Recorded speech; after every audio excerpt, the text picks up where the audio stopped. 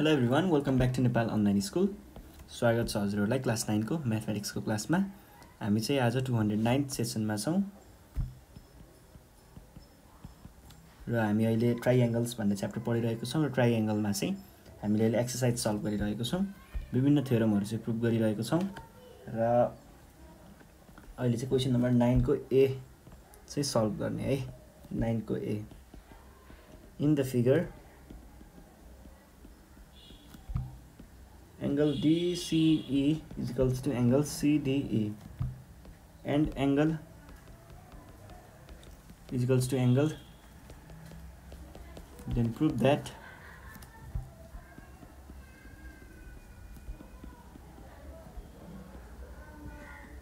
AC is equals to BD. Diagram हेरौं है।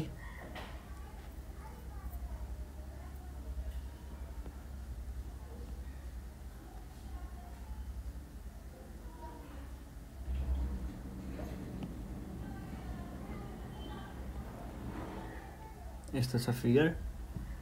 यो इक्वल्स टु यो र यो इक्वल्स टु यो।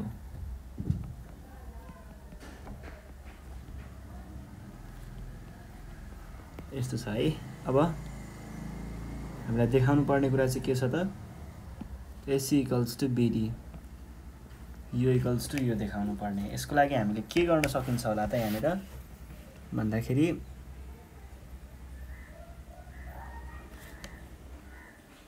यो ट्राइएंगल र यो ट्राइएंगल, यो दुईटालाई हामीले यदि कन्ग्रुएन्ट देखाउन सकियो भने त्यो कुरा चाहिँ सम्भव हुन्छ।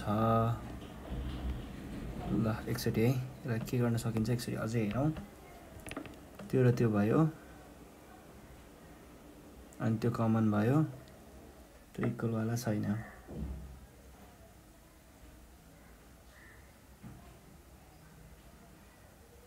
त्यो त्यो इक्वल भयो, यो दुईटा इक्वल हुन्छ भने यो र यो इक्वल हुन्छ,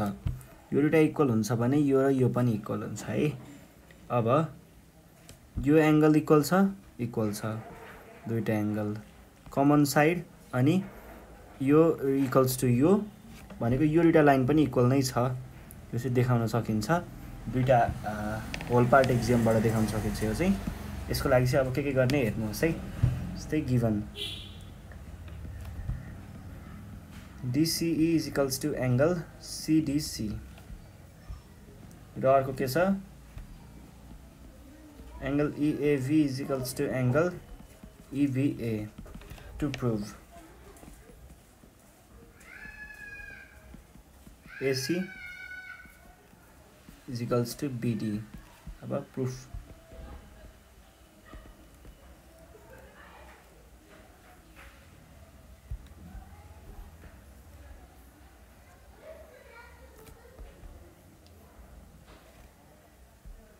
ल हेर्नुस् है।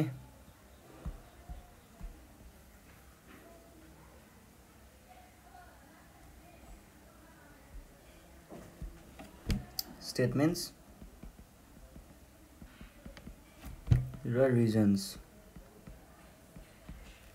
Statement number 1।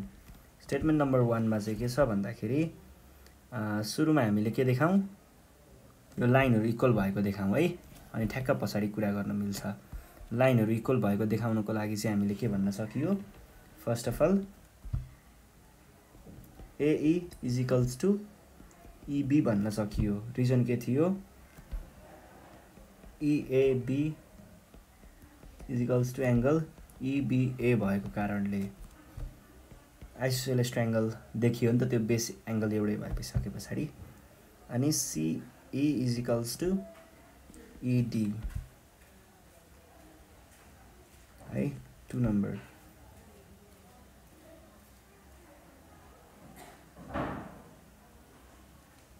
ED होला, CE र ED है।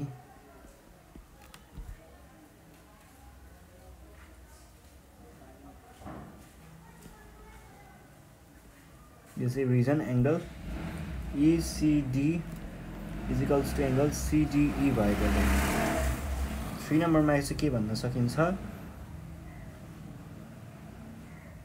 यो दुईटालाई जोडौँ है ए E plus ED is equals to sorry एंगलको कुरै होइन लाइनको कुरा हो ईडी भनेको ईसी प्लस ईबी सँग इक्वल होला फ्रम 2 and 3 सरी 1 and 2 यो माथिबाट लेखेको मैले दुईटा इक्वल छन् सो तिनीहरूलाई जोड्दाखेरि पनि इक्वल नै आउनुपर्छ भन्ने कुरा देखाएको हो यो भनेको चाहिँ एडी यहाँबाट एडी आउँछ जोड्दाखेरि र यहाँबाट चाहिँ बीसी आउँछ यो चाहिँ होल पार्ट एक्जियमबाट आएको हो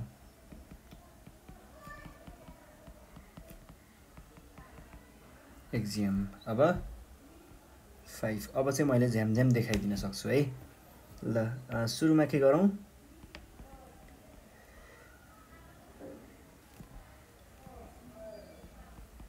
in triangle ABC and ADB भनेको त्यही दुईटामा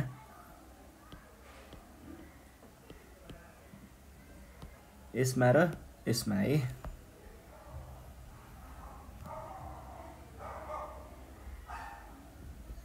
पहिला सुरुमा AB देखाउँ AB is equals to AB यो चाहिँ कमन साइड भएर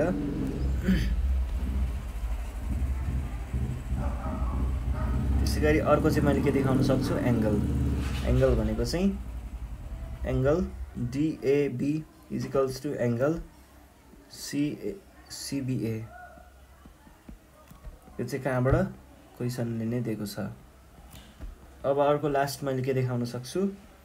AD is equals to CB भन्न सक्छु यो चाहिँ स्टेटमेन्ट नम्बर 4 बाट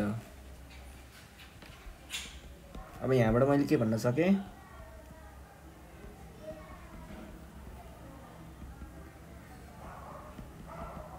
बी भन्न सके यो चाहिँ कहाँबाट भन्न सके भन्दा side angle side एक्जियमबाट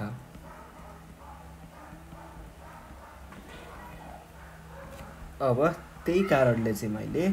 AC is equals to BD हुन्छ भनेर पनि भन्न सक्ने भए र यो चाहिँ के कारणले भन्न सक्ने भन्ने corresponding sides of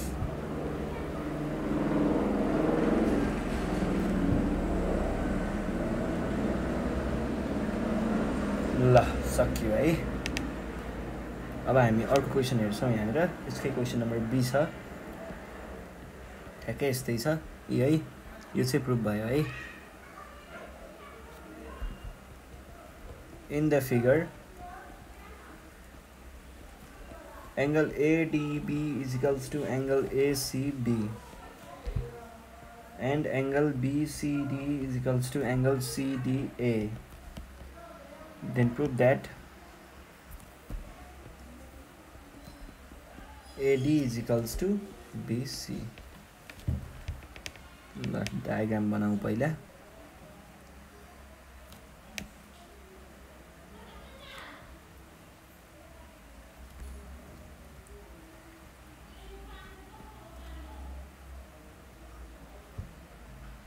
यो छ यो र यो र यो यति चाहिँ इक्वल छ है अब हामीलाई देखाउनु पर्ने कुरा चाहिँ के छ यो एंगल र यो angle equal then prove that AD equals to BC पहिला मार्किङ गरौँ एबी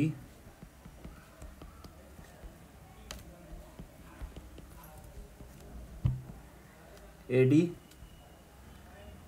BC ल अब यसमा चाहिँ सुरुमा AD इक्वल्स टु BC देखाउनको लागि चाहिँ हामीले के गर्न सकिन्छ त भन्दाखेरि त्यो एंगल र त्यो एंगल यो एंगल र यो एंगल है यो साइड र यो साइड साइड इक्वल कसरी हुन्छ भन्दा यो दुईटा इक्वल भइसकेपछि यो एउटा आइसोसेलेस ट्रायंगल हुन्छ आइसोसेलेस ट्रायंगलको यो साइड र यो साइड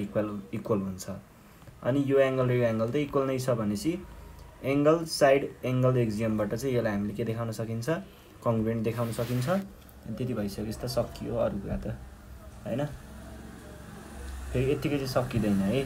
यो साइड र यो साइड इक्वल हुन्छ हामीले होल पार्ट एक्जाम चाहिँ त्यतिखेर पनि युज चाहिँ गर्नुपर्छ है ल हियर गिवन के छ एंगल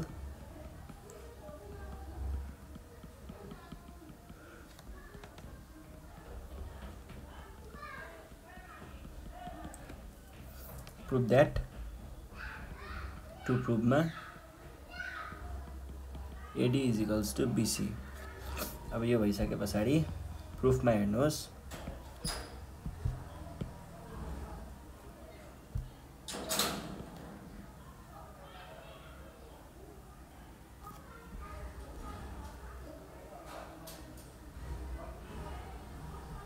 statements where reasons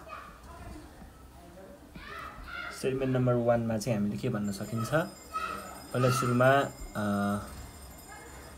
यो साइड इक्वल भएको देखाउँ है यो साइड इक्वल भएको यो साइड र यो साइड इक्वल भएको देखाउँ OC is equals to OD यो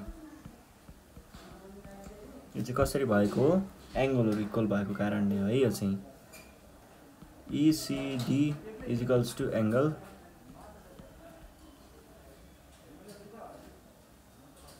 CDE यो कारणले भएको हो अब यो भइसकेपछि हामीले ट्रायंगललाई कन्ग्रुएन्ट देखाउँ यसको लागि चाहिँ in triangle AOC and triangle BOD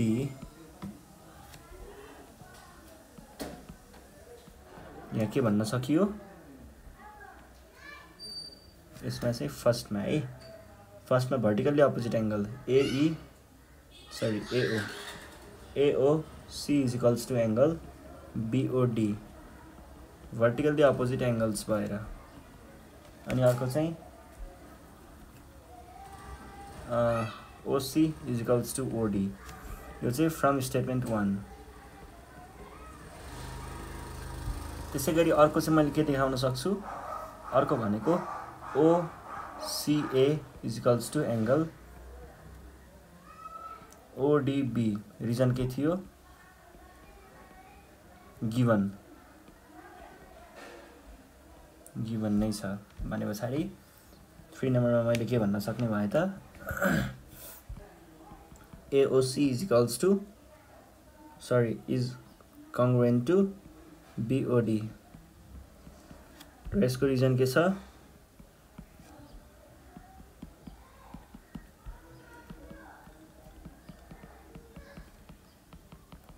axiom बाट अब 4 नम्बरमा हेर्नु पर्दाखेरि हामीले साइडहरु इक्वल देखाउन सक्छौं यो साइड र यो side AO is equals to BO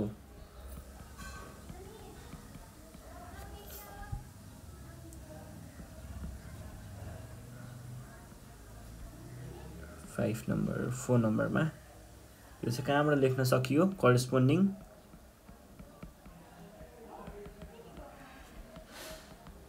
sides of congruent triangles अब यसमा चाहिँ के भन्न सकियो LI र LI जोडौं है AO plus OD is equals to BO plus OC 5 नम्बरमा एडिङ स्टेटमेन्ट 1 and 4 दुईटालाई जोडे अब 6 नम्बरमा मैले के भन्न सक्ने भए त finally AD is equals to BC भन्न सक्ने भए यो चाहिँ होल पार्ट एक्जियमबाट